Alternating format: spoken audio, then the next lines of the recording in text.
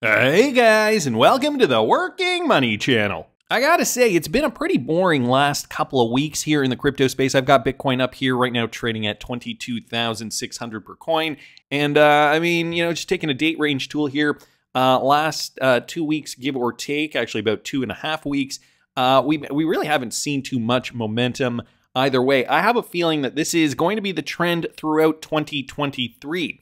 And I don't know if it'll even continue to do this kind of a thing. It might do something like this, which is even kind of more frustrating, to be honest. Crypto market still at $1 trillion, so at least we're above that psychological level, that $1 trillion mark. Bitcoin dominance really hasn't budged either. It's holding strong, just over 40%, 41.2.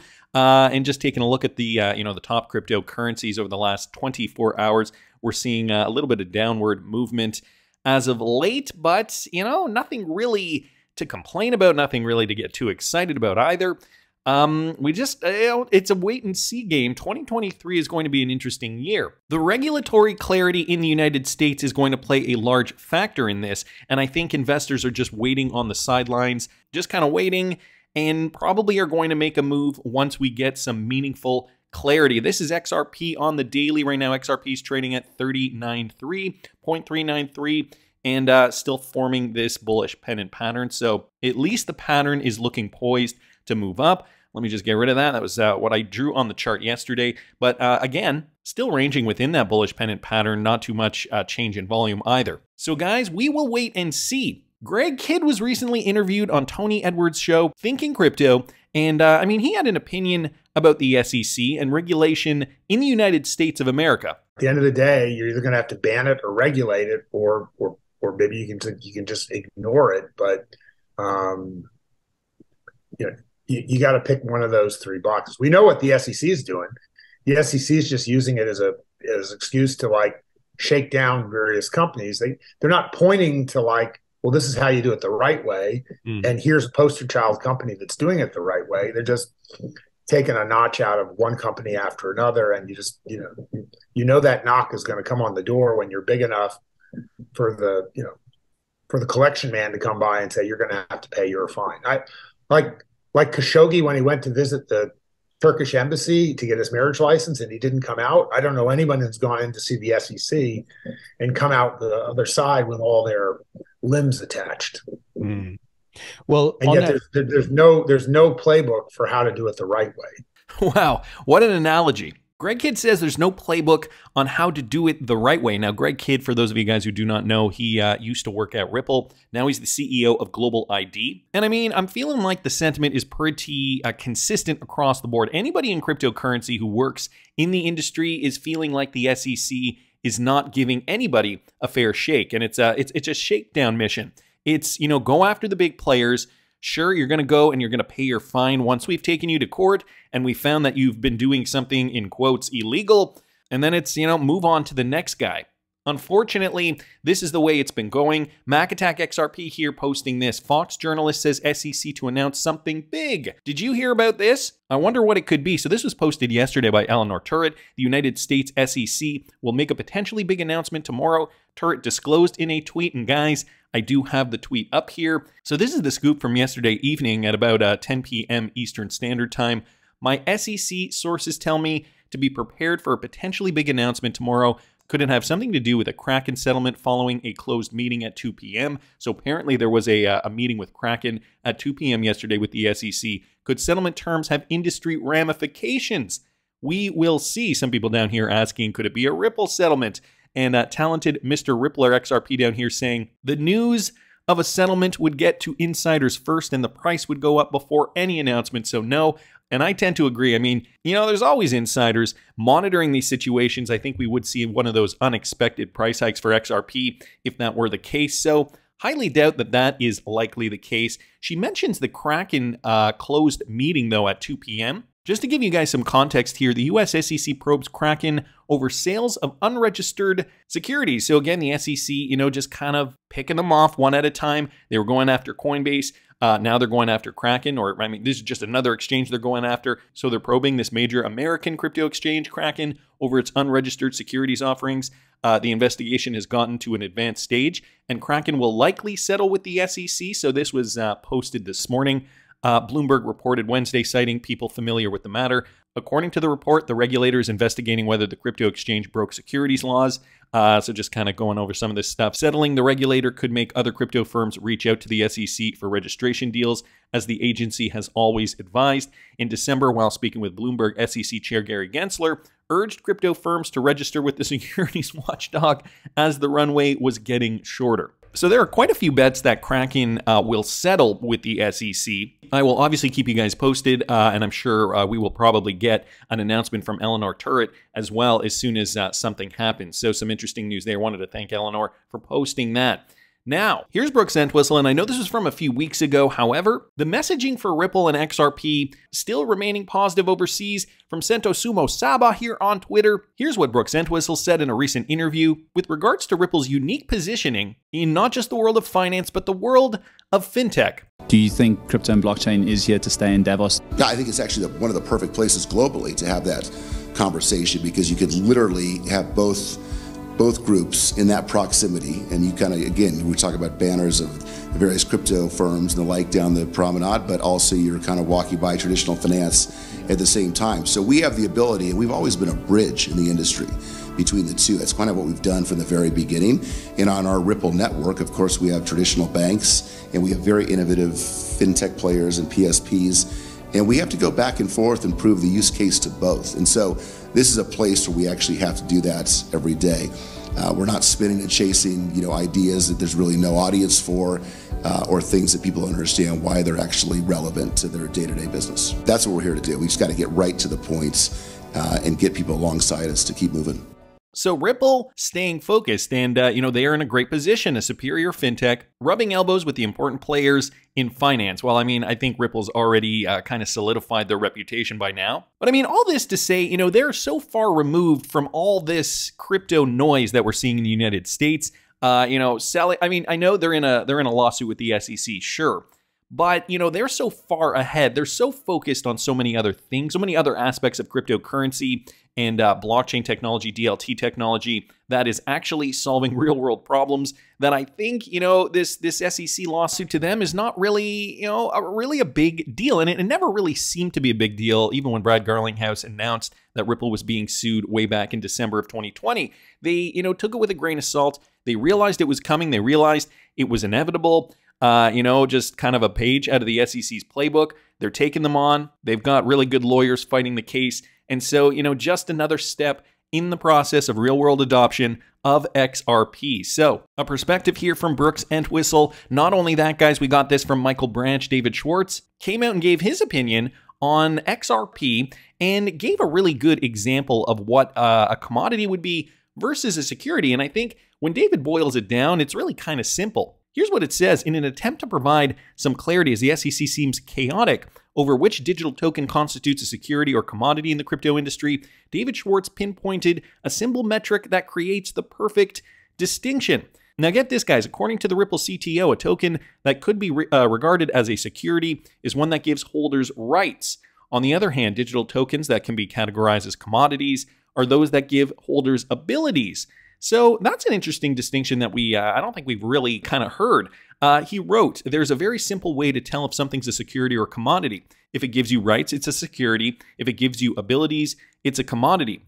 To further buttress this point and also answer a question from a user that governance tokens give holders the ability and the right to vote, Schwartz made an illustration using oranges and IBM stocks. He noted, I guess somewhat, if you own an orange, you have the legal right to eat that orange, but it's not a contractual right to have anyone else do anything. It's a purely negative right. Furthermore, he stated, say you buy IBM stock at a broker, you now have a legal right to participate in IBM's governance, but you don't have any ability to participate. IBM is legally obligated to ensure you that you have the ability to participate by notifying you and counting your votes. When you hold a governance token, nobody has given you any legal right to vote. They've just given you the technical ability to vote. So, very, interesting distinctions here. And, if we're parsing it apart, because at the end of the day, U.S. retail investors, institutional investors too, for that matter, and the crypto industry as a whole needs to really drill down and understand what the definition is so that there's comfort in now investing in crypto.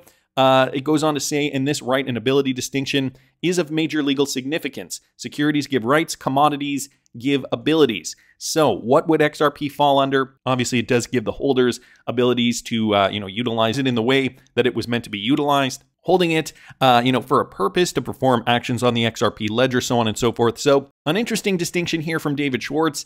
And I bet you if you just took this to court, the SEC really would have a hard time deflating this argument. So some great insight here from David Schwartz. Wanted to thank Michael for posting that. So are the rumors true? I know many of you guys have probably seen this today. Brian Armstrong did post this. We're hearing rumors that the SEC would like to get rid of crypto staking in the United States for retail customers. Note that, guys, for retail customers specifically. I hope that's not the case, as I believe it would be a terrible path for the US if that was allowed to happen. He continues by saying, staking is a really important innovation in crypto. It allows users to participate directly in running open crypto networks. Staking brings many positive improvements to the space, including scalability, increased security, and reduced carbon footprints. Staking is not security. It's a good here's a good primer here. So he posts this article here. We need to make sure that new technologies are encouraged to grow in the US and not stifled by lack of clear rules. When it comes to financial services and Web3, it's a matter of national security that these capabilities be built out in the United States. Regulation by enforcement does not work. So going back to that point that the SEC wants to kind of pursue, it encourages companies to operate offshore, which is what happened with FTX. Hopefully we can all work together to publish clear rules for the industry and come up with sensible solutions that protect consumers while preserving innovation and national security interests in the United States. And Dario Bitcoin down here asking Charles Hoskinson his thoughts. Ethereum staking is problematic, says Hoskinson. Temporarily giving up your assets to someone else to have them get a return looks a lot like a regulated product. Slashing in bonds, not so good. Non-custodial liquid staking, on the other hand, is like the mining pools we've been used to for the last 13 years. The crypto meme guy down here saying agreed. Now, what about our Songbird and Flare tokens, Brian Armstrong? So on and so forth. So an interesting thread here. Some people like Ben Armstrong also responding, absolutely, the SEC loses its power over crypto. And obviously, this is exactly what the SEC doesn't want. So they're trying to control the narrative. They're trying to control how crypto is going to be utilized in the US. Just yesterday, I did a video discussing government strategy to now control the choke points, the on-ramps, the off-ramps. Again, guys, a warning, it's probably a good idea to have many different cryptocurrency exchanges open, many accounts on different cryptocurrency exchanges, I mean. So, I do have a BITRUE link, for example, in the description of the video. You can sign up for one using my affiliate. You can use it if you want. You don't even have to use BITRUE. All I'm saying is that having more available options to you, never a bad thing. So if you guys didn't catch that video, I'll link it up here in the top right-hand corner. And Andrew here at AP Abacus posted this in relation to Brian Armstrong's points. The Fed and the Office of the Controller of the Currency, or the OCC, are in the midst of a massive crypto debanking operation. So going along those lines of Project Choke Point, what is going on is draconian and aimed to kill crypto. Fed and the OCC are going after Morgan Stanley, Custodia Bank, and even states that are crypto-friendly like Wyoming. So, the crypto industry has worked really hard to move along in a piecemeal fashion so that cryptocurrency can be more or less, adopted in the United States. It starts in certain states like Wyoming, kind of moving piecemeal. But the government clearly doesn't want this. Andrew down here saying more sources, Paxo Global and others were told by the OCC to either withdraw their banking charter applications or they would be denied by Friday.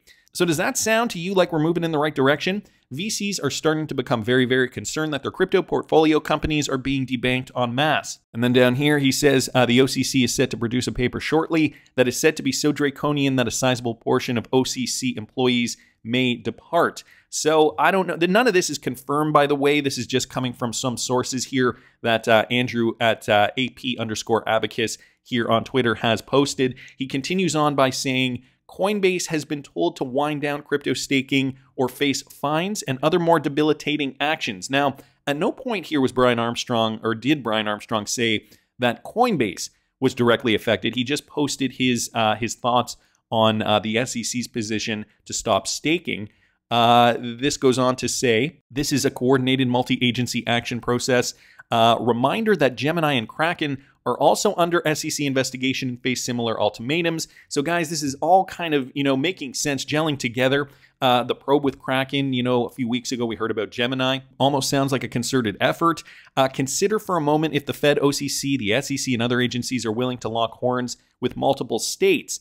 And Morgan Stanley, the world's 5th largest investment bank? Why would they hesitate to apply the same type of choke point pressure to Coinbase? Also, things to consider: outside influences running the show, because we've also got, similar types of ideas floating around in other parts of the world like Dubai. And even though the Middle East to some degree has rules and regulations in place for the utilization of Ripple and XRP, for example, here they're stating Dubai forbids operation with Monero, Zcash, and other privacy coins. So it sounds as though in the US, we're not there yet for crypto companies like Ripple and XRP.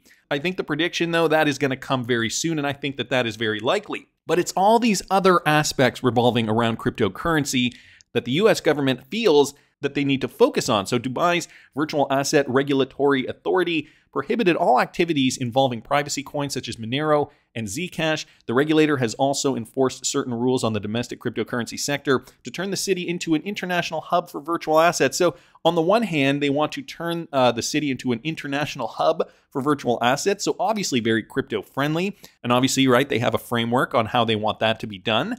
But on the other hand, Monero, Zcash, not using it in our jurisdiction.